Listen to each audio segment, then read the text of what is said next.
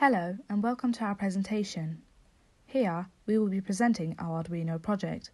For this project we have created an Arduino-based fingerprint and voice recognition door lock prototype. We have created a simple house model in which we will demonstrate the fingerprint and voice recognition sensor in use. To create the house we used pieces of cardboard and printed different designs to give the house a bit more of a realistic appearance. In this model we have implemented voice recognition. The voice recognition operates when the user first calls "Hi Cell" and then says the command "Open the door." The user must then place their finger on the fingerprint sensor. The fingerprint sensor has been implemented as a method of authorization to gain access to open the door. Once the user places their finger on the sensor, the program takes an image of the fingerprint and tallies it with the enrolled fingerprints. Only if the fingerprint is recognized, the door will automatically open. The door will open for a set period of time, which we have declared in the code, and after that it will automatically close. Here we have some sketches that I've drawn with the idea of using a fingerprint which I purchased from Amazon. We didn't have a clear concept at the time, so I drew what came to mind, which was a safe in a bank. The usage of a fingerprint can be used in businesses such as banks, but with a more expensive sensor which can be provided for more high security. Here I'm using the online Arduino cloud. You can download it too. At first we need to download the Adafruit fingerprint sensor library from any of the web browser. As you can see in this quick video, we need to import it like this, and then you can enroll your fingerprint. We need to run the enroll coding from the examples of Adafruit library and then open serial monitor. Put your fingerprint on the sensor and your image is taken, and then remove it. Here we are demonstrating it with an authorized user.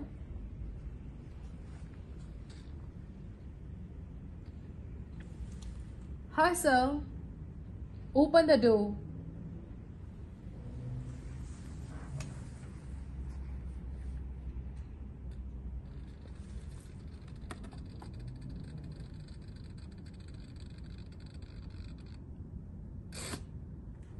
Now we are doing it with an unauthorized user. Jana is coming to try to access it, but her fingerprint is not working. However, if I will place my fingerprint on it, then it will going to work. As you can see, it's working.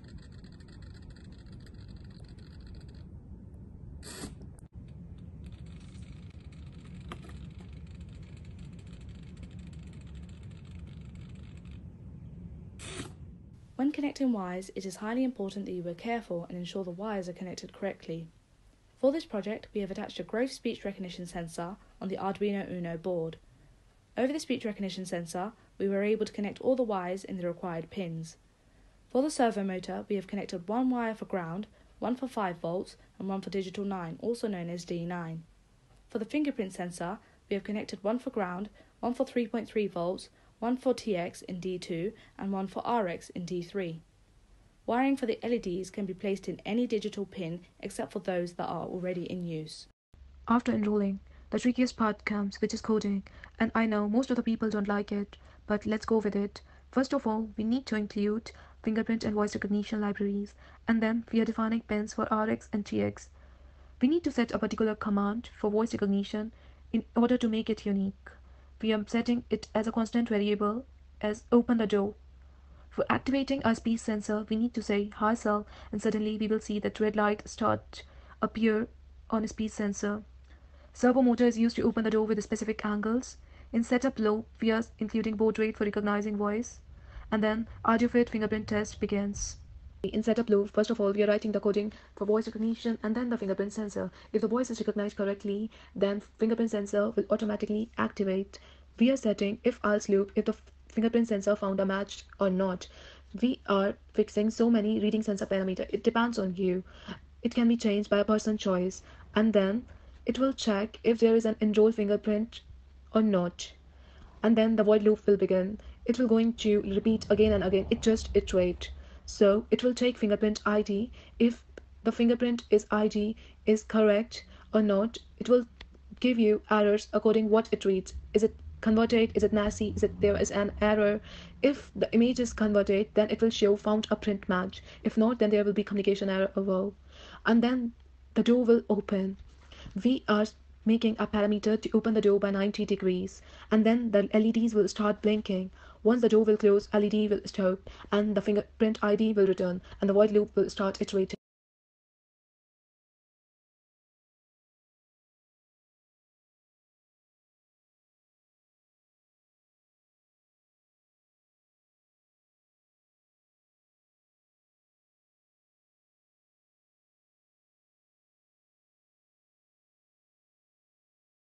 As you can see, the whole parameters which we write in the coding part is showing in the serial monitor.